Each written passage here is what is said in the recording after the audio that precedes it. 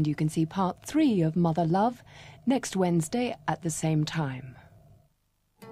Jerusalem, united in name only, is a city full of contradictions and conflicts of beliefs.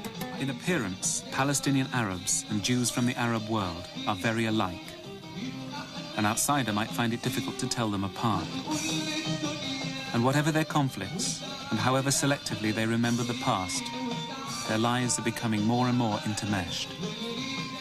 For Palestinians living inside Israel, this is particularly so. Under the Sun, tomorrow 9:30 on 2. Over on BBC1 now, there's a difficult case of self-defence for Cagney when she's forced into a cop's nightmare of shooting a teenager.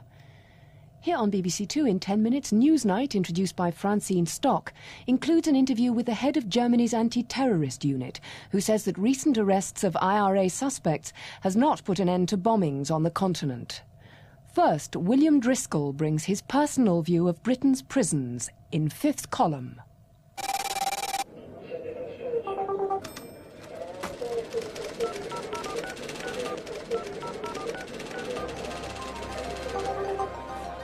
William Driscoll was one of the first prison officers to become governor of a British prison.